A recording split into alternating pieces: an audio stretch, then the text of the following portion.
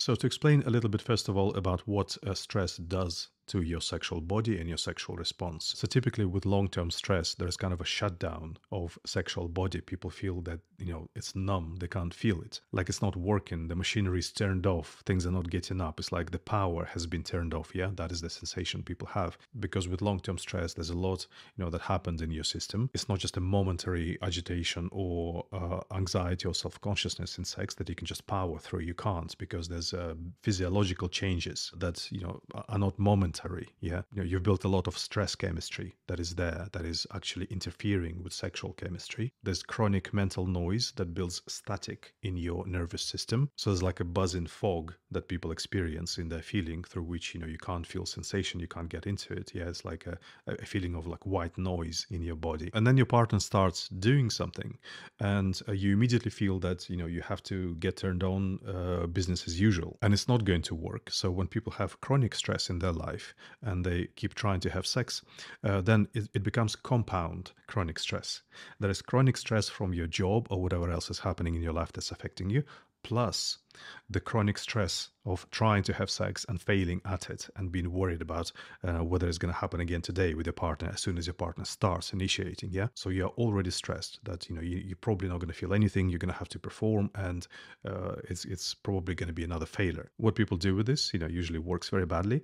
They do one of the two things. One is they just pretend that you should have sex as normal, and they're just not feeling the stage where they should be at, by this point. Yeah, constantly trying to catch up to it. Or people use the brute force approach. They just throw intensity at it. They try to power through, rub harder immediately, move faster or something. Yeah, sometimes it works, usually same effect. You can't feel anything this way. The stress that the person carries within them acts almost like a force field. Everything you throw at it, everything you're trying to touch, to input into their body to arouse them, it just bounces back to you. So obviously, people sometimes have their own custom solutions to it.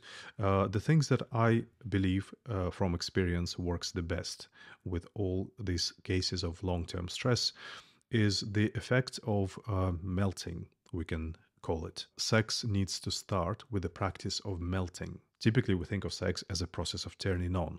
You come into the room and you start turning on this in the body, this in the body, this in the body. Your partner is going to be aroused. Not a great way to see arousal on any given day, but when somebody is stressed, particularly ineffective. All that static is going to jam everything that you're going to input, and it's going to get bounced back to you, essentially. So the first part of the arousal always has to be the melting of this static, of this noise, of this ice wall that's been this force field that's been built up in the person's system. Yeah, and on top of it, your partner is not exactly on the other side of the wall, but they have retreated further into themselves, into their head, into their noise. So what we need to do here is a partnered practice, a tandem practice.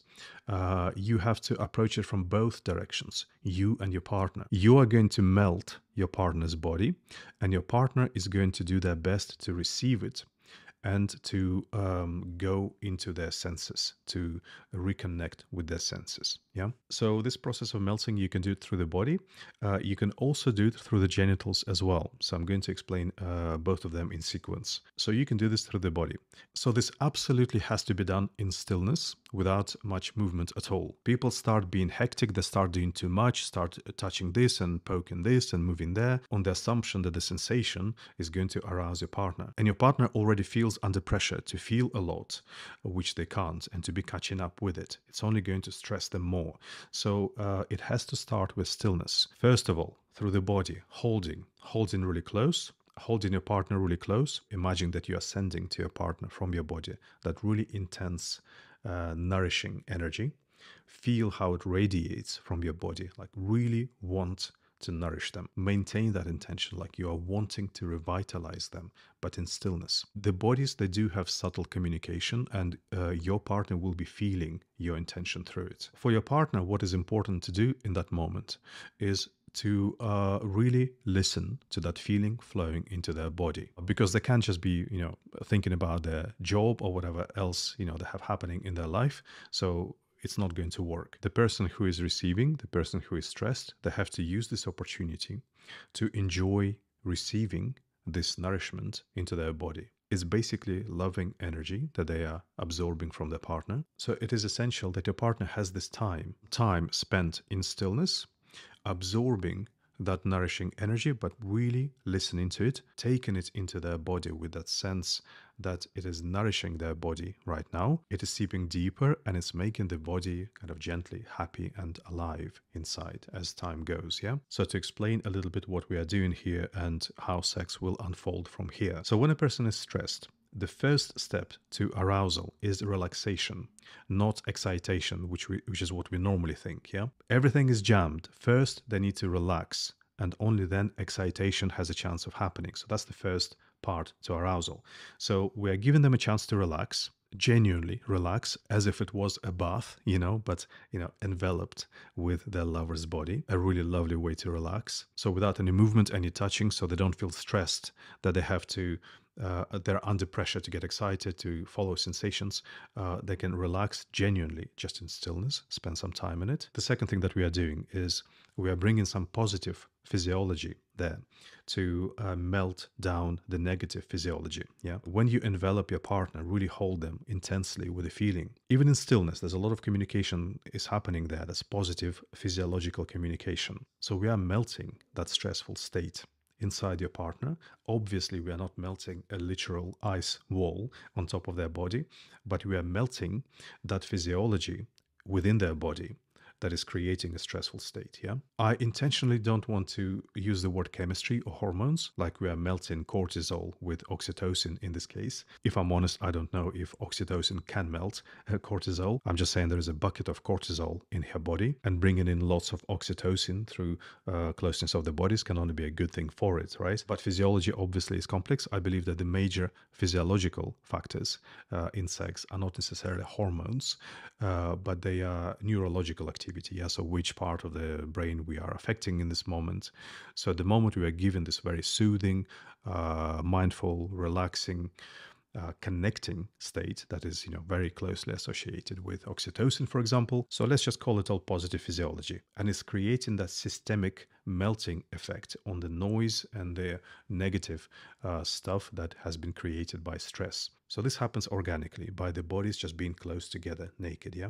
But the fact that your partner is also there listening and actively taking in every drop of that nourishing feeling, that's a very, very important piece here. Because what we are doing there with that practice is we are essentially creating a little exercise of mindfulness. And mindfulness obviously is what is always recommended to lower your stress outside of sex. Like you've got to go and do it in the garden before you have sex, but actually you can do it through your naked bodies straight away from the beginning. So you are already in the sexual context and you just have a little bit of time to practice mindfulness now so that you can really calm down, disconnect from all that noise.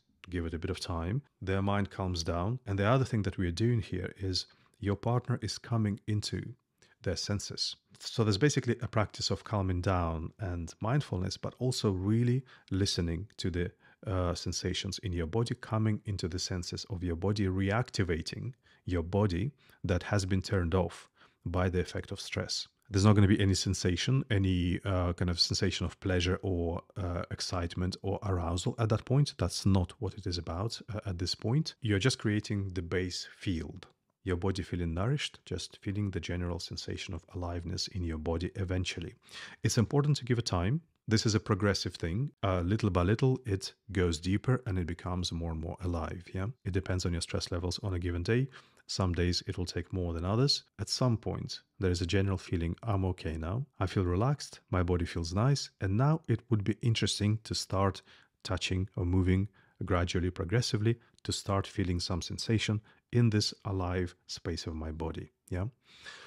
And from there on, you move on. So I've explained this in a very long way, but some days it might just be a couple of minutes. Other days it might need 5 minutes, maybe even 10 minutes if it's a really stressful day. You do that first, and from there on you unfold the process of arousal as normal from zero, like I showed you in the module on arousal. Yeah. So the exact physical practice of it in the Perfect Lover course, it is in the module on arousal, but you take the very first part, the most tranquil part of it. So that kind of body contact is what you want in this case. For people who are on the holistic sex course, it's the practice in the 5th module. the calm version of it, that is exactly what you want to do. Just follow that. Another thing you can do is you can do the same with the genitals. Now, I recommend to do this on the body first, like I've just explained, and then do this as well, the melting process on the genitals as well, because it's like a space within a space. It sort of needs its own activation, and starting immediately with the genitals is going to be, far less productive than if you activate the body first. Yeah, that sequence that I showed you for all the techniques for the woman's genitals with hands or with oral. I'm explaining now to men, but also to women themselves as well. Yeah, a lot of holding first, just holding, relaxing, being held there through the hand or through the face and absorbing.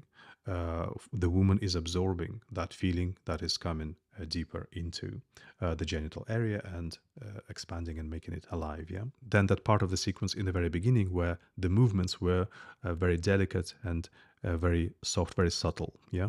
Before the more intense movements on the clitoris, because it activates the senses there in that gentle way without the woman feeling under pressure. With the vagina as well, not a bad idea, because the vagina, again, is a separate space. It's got its own connection than on the outside. And that first connection in stillness, extending that. So just being there and practicing that is going to reactivate the vagina more and more. And then if you're involving fingers, then that part of the sequence where the movement is still very subtle. Yeah, so stay with that. So these are the reactivating parts, and then from there you can escalate. For a man, the same thing, which involves the oral on a completely soft, unaroused penis from the very beginning, from zero, when the man doesn't feel any arousal there yet. Yeah. So this might be the case when a man is stressed, that he's disconnected from the penis, from the sensitivity there. Again, focus on the more still movements, holding it. Yeah. On the holistic sex course, you have the sequence. Doing oral that way that I showed you there can do wonders on reactivating sensitivity there. Sex without erection, and that can also be a very powerful addition, very useful for this scenario. So I'm going to mention that quickly as well. I teach you two kinds of sex without erection. One in complete stillness, so you're just activating the energetic exchange there in a full relaxation. It can be really, really profound kind of sex. The other kind of sex that I teach you there is with movement, but for this situation, to reactivate it from stress, the still version, definitely, it can be very powerful. So just spending 5-10 minutes doing that, not just for the man, but for the woman as well, to do that is going to be very reactivating for the vagina. Yeah.